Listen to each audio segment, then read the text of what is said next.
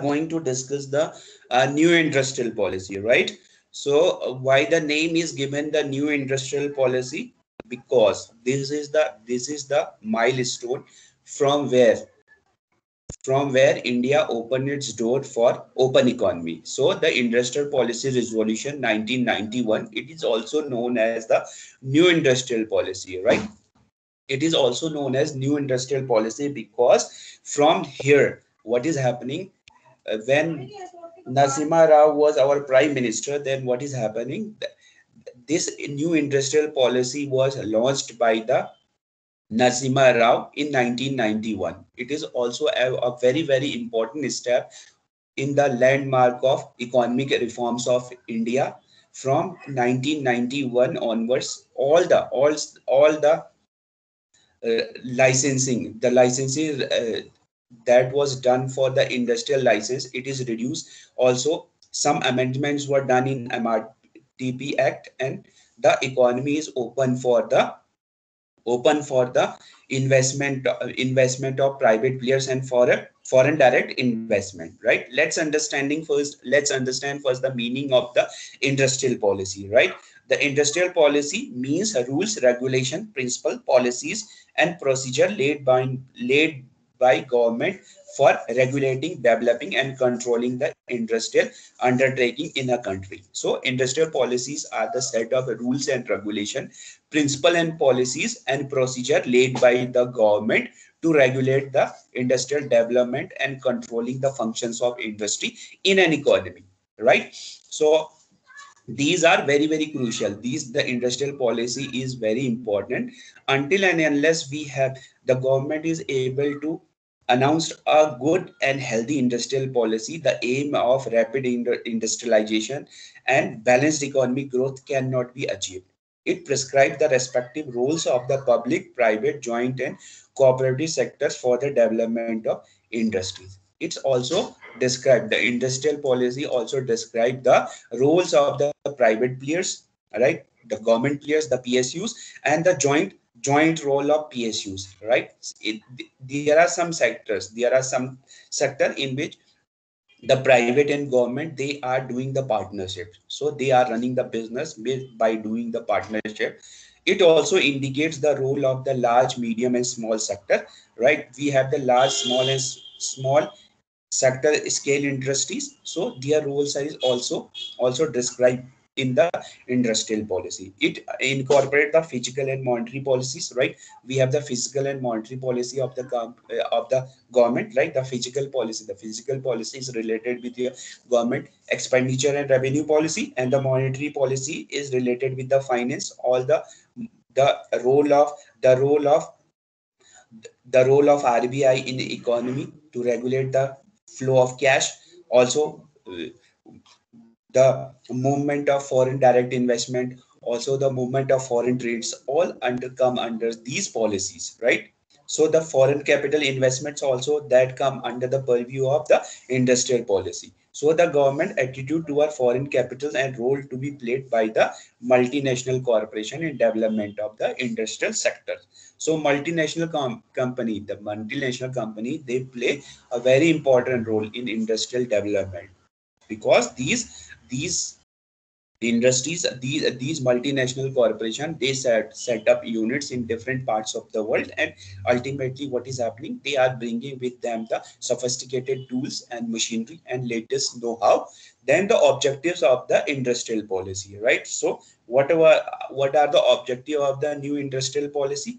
Accelerate the overall rate of the growth through industrialization, to accelerate the growth of overall industrialization, expanding the industrial base in relation to industrialization need of the country, and generating the employment and reducing the poverty. So these, to generate the employment opportunity and to reduce the poverty, rapid industrialization, expanding of industrial base in a country are the objectives of the industrial policy. The industrial policy also aims at preventing monopolies and concentration of industrial power, right? It's also aim, the industrial policy also aim in reducing the monopolies and concentration of industrial power in few hands. It means that In this policy also ensure that the other entrepreneurs should also get the right to establish industries and to play a vital role in the growth of the India, creating competitive conditions and encouraging the growth of the entrepreneurs. Right. It's the industrial policy also aim at creating a healthy competition environment and encouraging the growth of entrepreneurship. Then promoting the balanced industrial development. Promoting the balanced industrial development, as you know that what is the balanced industrial development? Balanced industrial development means that developing all the zones, like all the industrial zones. Also promoting the balanced industrial zones ensure that those industries which are required in a rural area, in the rural base, to convert the agricultural product into finished goods, it is related with the promotion of balance and industrial development. Promotion linkage with other sector of the economy, right? There is a coordination with other sector of the economy, like the industrial sector. They will have to coordinate with primary and tertiary sector in order to develop a balanced industrial growth in an economy, and also assisting like the industrial sector. What the industrial sector can do, they can provide the latest tools and techniques to the agriculture, and on the other hand, the agriculture sector, they can provide the raw materials, and these raw materials are required by these industries, and ultimately there is a relationship, a balanced relationship and development of other sector is ensured with this mechanism. So let's come to the objective of the new industrial policy, right? Let's see the what are the objectives of the new industrial policy. Attainment of international competitions, right? Then development of backward areas. Development of the backward areas is another objective of the new industrial policy. Increasing the competition with the Indian industry. Efficient use of the productive resources. Full utilization of plant and generate the employment. Then revival of the weak units, right? The objective of the industrial unit is also to to to pick out the weak units and giving them the technical know-how, giving them financial assistance so that they can come overcome their weak situations, right? Let's see that with the gradual liberalization of 1956 industrial policy in the mid 18, the tempo of the industrial development start picking up, but the industry was still feeling the burden of many control and regulations. For a faster growth of industry, it was necessary that these impediments should be removed. The new government by the Narasimha Rao, which took office in June 1991, announced a pack of liberalization measures under the industrial policy on 24 July 1991. So what was happening? The industrial reform was going on. The industrial reform was going on in Indian economy, right? As you see, the industrial reform was highlighted in different industrial policies. So what happened in 1991? In 1991, when Narasimha Rao took the oath of the Prime Minister of India, the situation of Indian economy was very, very bad. Very, very bad. So what was happening? There was there was problem in the economy, various problem, like the industry, GDP was low, right? Although we are facing the problem of the rapid economic industrial development, and ultimately what is happened that India was the debt of the India was increased day by day. So what is happening? So it is the need of the hours. So it is the need of the hours that the there should be reform introduced in India. So keeping in view the Narasimha Rao when took the office in June 1991, he announced the industrial industrial policy, which which encouraged liberalizations under the industrial policy, which was announced on 24 June 1991. The new industrial policy seeks to liberate the industry from the slackness of licensing system. So what was happening before 1990? 90 on before 99 onwards, what was happening? The licensing system was very because maximum industry was under the control of the government, and government has monopoly on maximum industries. So in 1991, what was happening? Due to the slow industrial growth, a liberalization, globalization was adopted, right? So disastrously reduced the role of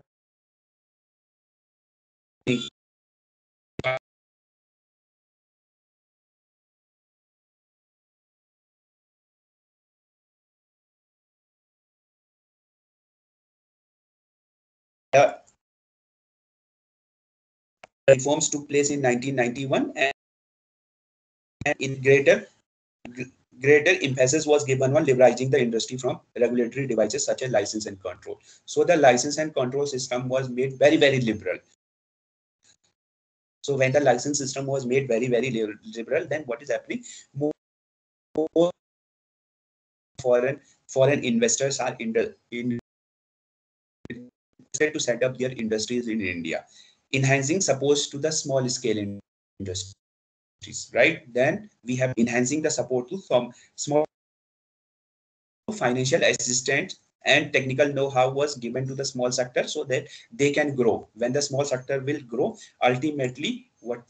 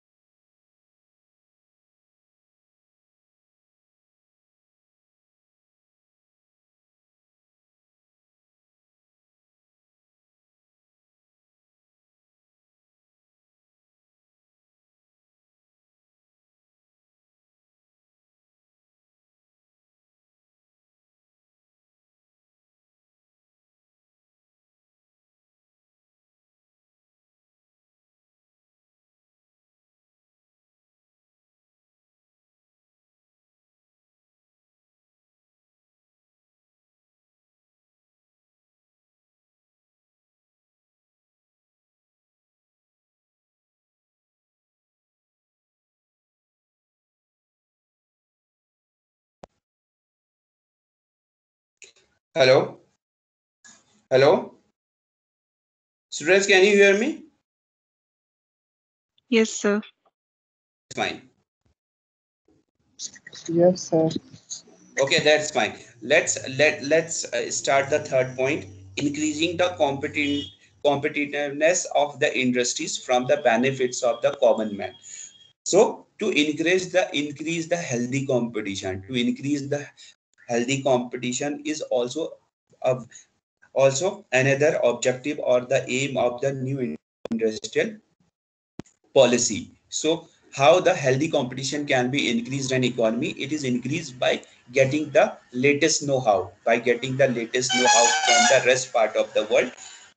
So when the Indian government make very simple licensing policy, then what happened? The path for entry of the foreign direct investment or the foreign players were clear in Indian economy.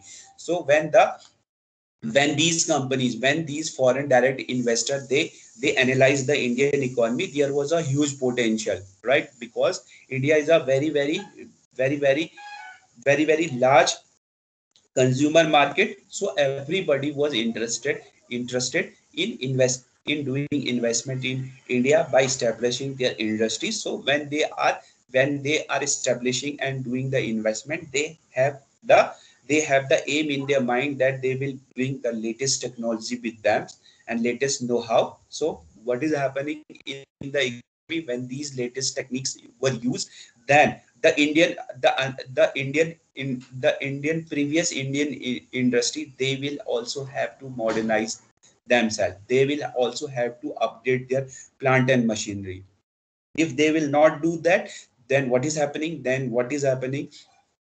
Then they will not able to fight with these foreign companies. So ultimately, by in by bringing the foreign direct investment in India, a healthy competition in Indian industries start taking place. By the healthy industries, what is happening?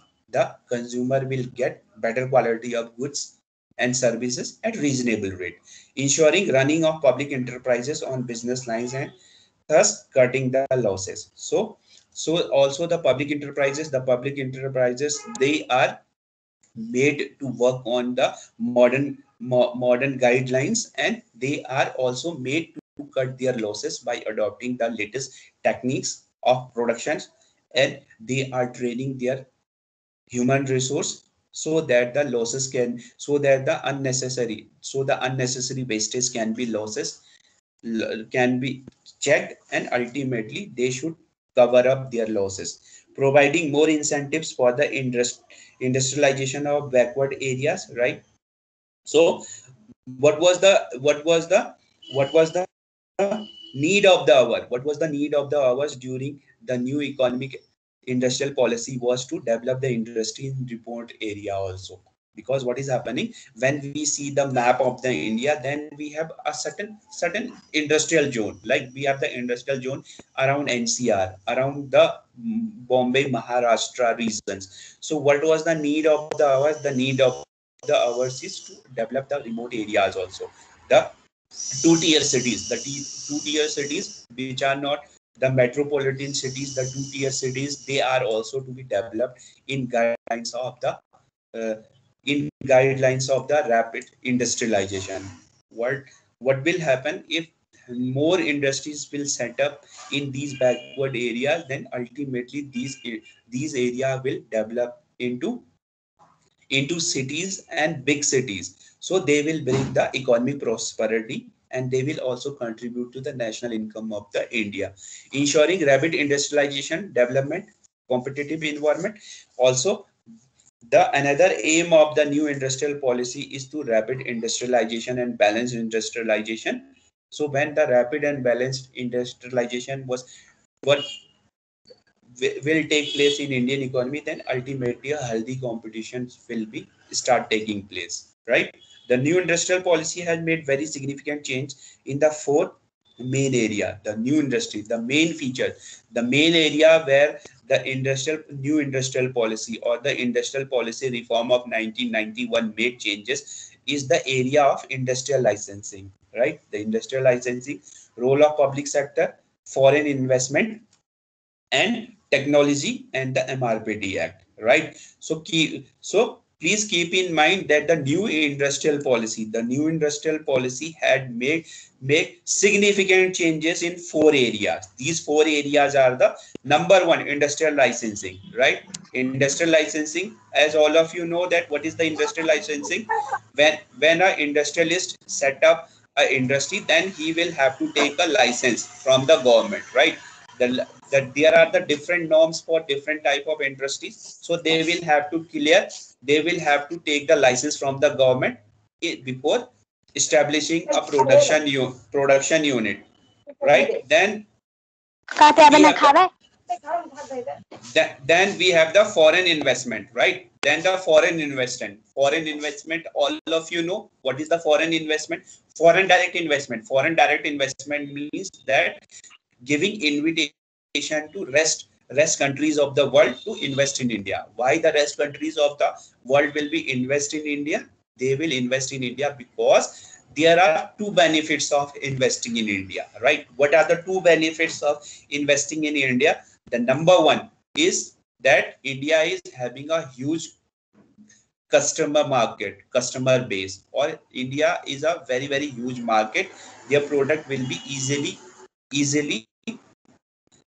easily consumed in Indian market. The second benefit of Indian market is cheap supply of the human resource, all the labors, right? So very cheap labors is available in India. As you know that there is a huge population in India. So in India, the foreign direct investor, they will find the very cheap labors. So they will have to pay less wages to these workers or the laborers. Ultimately they will earn more profits from India.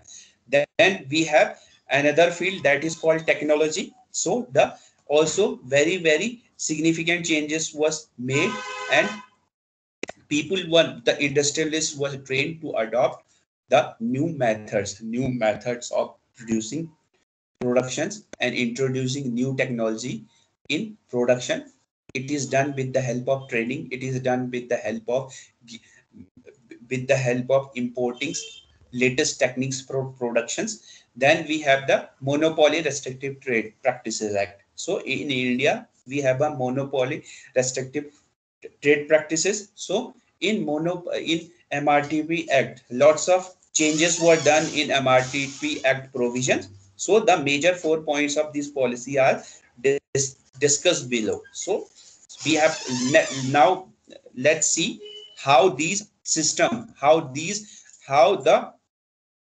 changes were done in industrial license, how the changes were done in foreign direct investment technology and MRTP Act to make the industrial policy very liberal in India. So number one is abolition of industrial licensing, right? Abolition of industrial licensing. In earlier industrial policy, industries were subjected to tight regulations through the licensing system. So what was happening before the phase of 1990? What was happening? The industrial policy or the industrial licensing system was very tight in India, right? Though some liberalizations measures were introduced during in 1980s. In 1980s, some liberal things were introduced, but that positively affected the growth of India.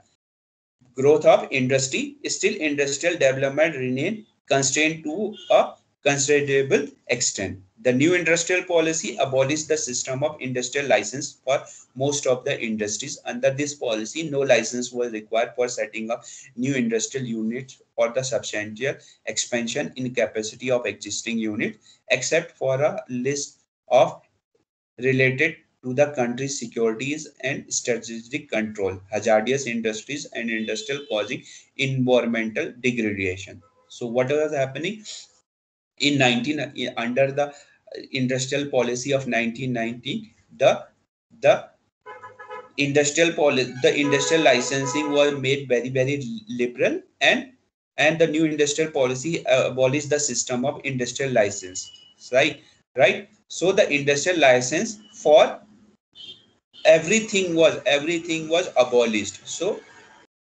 except except those industries which related to security, national defense, right? Those related with the national security or the defense, these except these industry, strategic concern, hazardous industries and industry causing environmental degradation. Four categories of industries were there, which for which the private participant have to take the license, and for rest of the industry no license was required. So this gave a boost to the private players. So they give this this features in the new industrial policy boost the boost the moral and motivation of the private enterprises, because the private enterprises now will not have to take any license from the government for setting up any new units or expanding their existing units, except the four categories. These four categories are related with the industries. Those are related with national security, right? All the ordinance industries, all the industries which are involved in producing arms and ammunitions for the country. Then strategic concern, hazardous industries are those industries which are using very dangerous chemicals, right? Then we have another type of industries, those which are which are harming our environment or degrading the environment.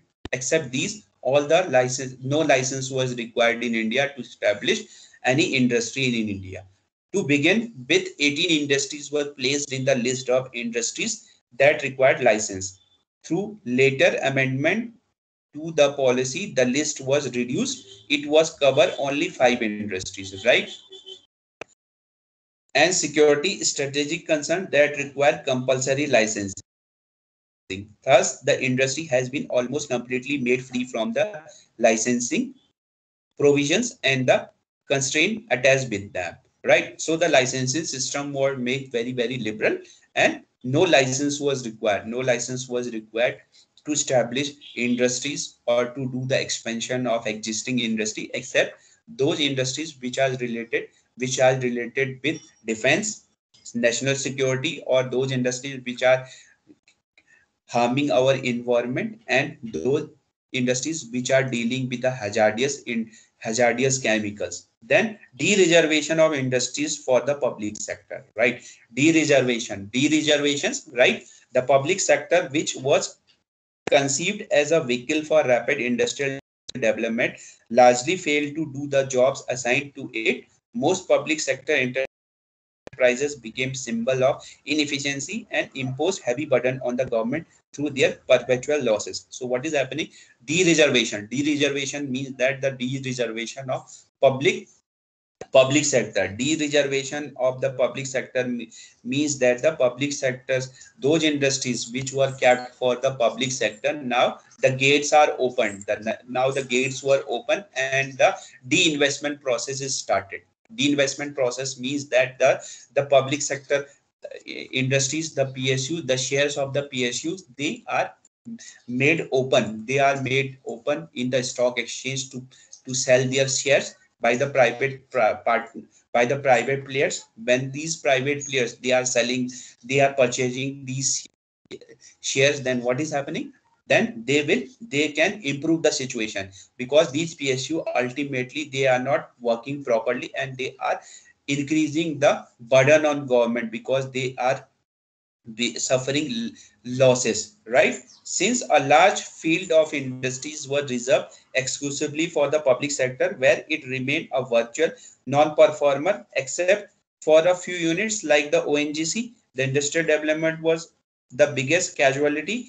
The new industrial policy seeks to the limit to the role of public sector and encourage private participation. So what was happened in heavy industry also, in heavy industrial sectors, which was specifically kept for the government. Now the gates are also open for the private players, right? The new industrial policy seeks to limit the role of public sector and encourage the private sector participation over a wide field of industry. With the view, the following changes were made in the policy regulation public sector industries, right? The heavy industries related with the petrochemicals, right? Related with the banking sector, related with your mutual funds, all the gates are open. The gates are open for the private players also, like the telecom sector. So now, from the 1990, after the announce of the policy of the industrial policy of 1991, the gates for heavy industries, for setting up heavy industries like the petrochemical, like the telecom sectors, like the mutual funds and banking sector, they are open for the private players also. Before 1990, what was happening? These heavy industry were kept for the public sector, right? So now when the private enterprises, when the private players enter, the foreign players entered in this sector, what happened? Gradually the their situation changes, because they have good management system, they have latest technology with them, the latest techniques of producing productions. All these made significant changes in the heavy industries, and gradually what was happening, the industrial environment was was accelerated in the Indian economy, reducing reservation of the public sector. Out of the 17 industry reserved for the public sector under the 1956 policy, the new policy de-reserved 9 industries and thus limit the scope of public sector to only 8 industries. Now, what happened before 1900? 17 industry were reserved for the public sector.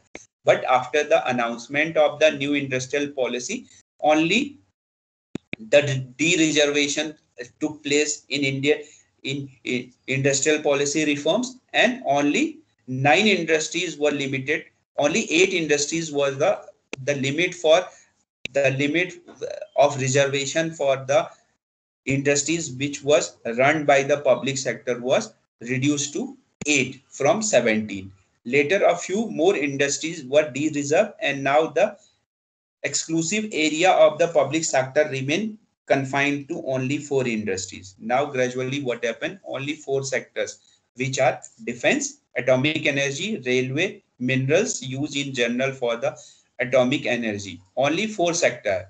Only four sector. These four sectors are atomic energy number one, railways is number two, minerals minerals used in generation of atomic energy. These four sectors are kept with the public sector and rest is offered to the private players. However, if need to be, even some of these area can be opened up for the private sector. The public sector can also be allowed to set up units in areas that have been thrown open for the private sector if the national interest so demand. So what is happening? Only four industries, only four sectors were kept under the control of the government, and rest sector was open for the private players and for the foreign players, so that a balanced and economic development can take place. A balanced and rapid economic growth can take place in India. So the industrial reform of 1991, the industrial reform of 1991 is also known as new industrial policy. New industrial policy. Why it is known as new industrial policy? Because this is the turning point in the history of the reforms of the economic reforms of the India. From 1991 onwards, India adopted the mechanism of LPG, that is liberalization, globalization, and privatization. It means that our closed economy, it converted into a open economy, and it's open its door for rest of the world and for the private players to do business in India. Efforts to revive loss-making enterprises, right? Those public enterprises which are chronically sick and making persistent losses would be returned to the Board of Industrial and Financial Reconstructions (IFR) or similar other high-level institutions creating for their purpose. The the BFR or other such institution will formulate schemes for rehabilitation and revival of such industrial units.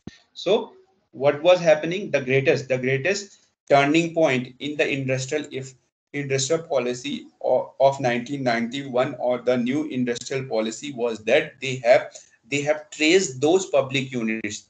They have traced those government companies or PSUs which were sick, and which were making like regular losses in regular interval time. So a,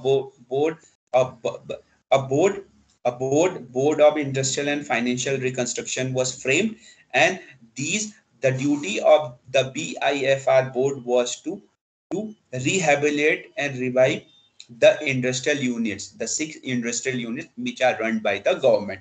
Then we have against one of the greatest features, the one of the greater features of the industrial reforms or the new industrial policies, the disinvestment, right? The disinvestment in selected public sector, right? What was happening before 1990? What was happening? There was the dominance of the government. There was the dominance of the PSUs in heavy industries, right? So after 1991, or after the announcement of the new industrial policy, the disinvestment process was started taking place in the PSUs as a measure to raise the large resources and introduce private participation in public sector units. The government would sell a part of its shareholding to these industries to mutual fund, financial institutions, general public, and workers. So what was happened? The sick units of the PSUs were traced, and their shares was sold to the mutual fund companies, financial institutions, and general public, so that a new competition could be start. A change in the management could take place in these PSUs, and ultimately these PSUs should turn into earning profit devices. For this purpose, the government of India set up a disinvestment commission in August 1996, which worked out the modalities of disinvestment. On the basis of the recommendation of the Disinvestment Commission, the government sells the shares of the public enterprises. So what happened when the disinvestment process started? So a Disinvestment Commission was set up in August 1996. Then those SIC units which is run by the state government or the central government, their their shares were sold to the private entrepreneurs. So when these shares are sold to the private entrepreneurs, then what is happening? A joint partnership between public and private sectors in was introduced in Indian economy. So ultimately when the management goes in the hands of the private players, then ultimately these SIC units they turn into profit making units. Then greater autonomy to the public enterprises. The new industrial policy seeks to give greater autonomy to the public enterprises, right? The new industrial policy seeks to give greater autonomy to the public enterprises in day-to-day working. So free hand is given to the board of the directors of these PSUs to take the decisions, right? The trust would be on performance improvement of the public enterprises through a mix of greater autonomy and more accountability.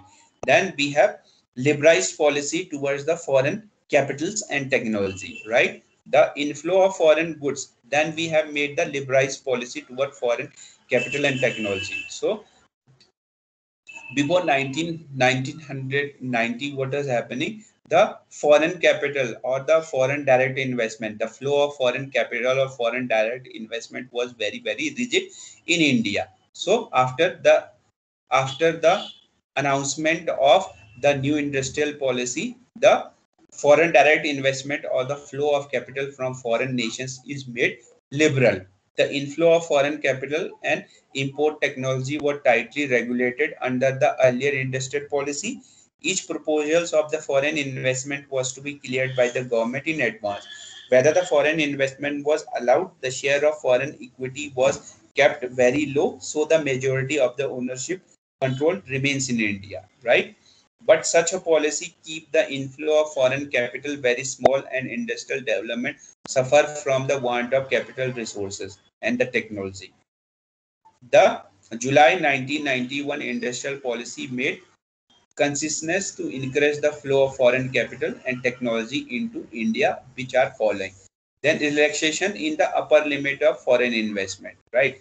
So relaxation in the the maximum limit of the foreign equity participation was placed 40% in the total equity capital industrial, which were open to the foreign investment under 1991. The limit was raised to 51%. Earlier, what was happening? Only what is happening on a foreign company can invest up to 40% of the total equity. Now the threshold limits was increased from 40% to 51%. 34 specified more industry was added to the list of 51% of the foreign equity participants. In some industries, the ratio of the foreign equity was raised to 74% also. So in some industries, the government, the in some industries, the government gave his consent that the the participation of foreign equity can be raised up to 74% also. Foreign direct investment was further liberalized, and now 100% foreign equity is permitted in case of mining including coals and lignite, pollution control related to equipment, projects of electricity generation, transmissions and distribution of the ports harbor. Recent a decision taken for the further liberalize FDIs include permission of 100% FDI in oil refining, manufacturing activities in special economic zones, SEZs, and some activities in telecom sector also. So the gates for the foreign direct investment was opened in 1991. So there are certain sectors which were open for the private foreign direct investment for the foreign players, that they can make the 100% investment in these units. These units are related with the coal mining activities and pollution control related equipments. Those companies which are manufacturing the equipments to control the pollutions, right? Then electricity generation, transmission and distribution, developments of ports and harbors, right? So in these, so this is the turning point. So it is the turning point. The new economic policy or the economic reforms of 1991 are the turning point where tremendous tremendous focus is given to attract the foreign direct investment in India. Then we have the automatic permission of the foreign technology agreement. The new industrial policy the new industrial policy stated the automatic permission will be granted to the foreign technology agreement in high priority industries. So the permission was granted by the government technology to exchange the technology from the foreign. Previously, technology agreement by Indian company with the foreign parties for import of technology require advanced clearance, right? Before 1990, what was happening if a Indian company want to if the Indian company want to purchase a technology from the foreign, then what is happening? They will have to take a license from the government. They have to get a clearance from the government. Now what is happening? This system was abolished after announcement of the new industrial policy. The delayed the importance of technology and hampered the modernization of industries. Now the Indian companies could enter into the technological agreement with the foreign companies and import foreign technology for which permission would be automatically granted, provided by the agreement involve a lump sum payment of 1 crores and a royalty up to 5% on the domestic sales and 8% on the exports, right? Also, the purchase or exchange of foreign technology is very, very liberal, and no permission or clearance was required to take or to purchase the technology from the foreign by the Indian companies under the new economic policy. Then we have a very, very significant change. The change is change in MRPT Act, the Restrictive Monopoly Act, the Restrictive Monopoly Trade Practices Act. According to the Monopolies and Restrictive Trade Practices Act, MRTP Act 1969, all big companies and large business houses which had assets of 100 crores or more according to 1985 amendments to the Act were required to obtain a clearance from MRTP Commission for setting up industries units because such companies called MRTP companies were allowed to invest only in some selected industries. So what was happening before the 1990? What was happening?